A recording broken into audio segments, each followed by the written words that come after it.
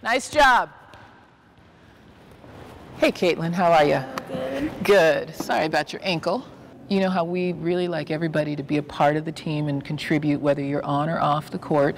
And one way that I think that you can contribute today is by taking stats for us, okay? I want you to keep track of something that I call non-traditional stats. Those are things that help the team improve on a daily basis, but they also help the kids have more fun. If somebody goes after a ball that's really hard or very hard driven or really far away and they don't give up on it, they get a point, okay? And that's a hustle point. If someone's going to hustle after every single ball, we want to reward that person with a point. The next one is communication. Who's communicating? Saying in, out, mine, yours. Telling their teammates that a jump serve is coming, making sure everybody knows that the person on the other side is tipping. And then the third one is high fives. That's the fun factor. Who is celebrating with their teammates and looking for someone to do something good so they can high five each other.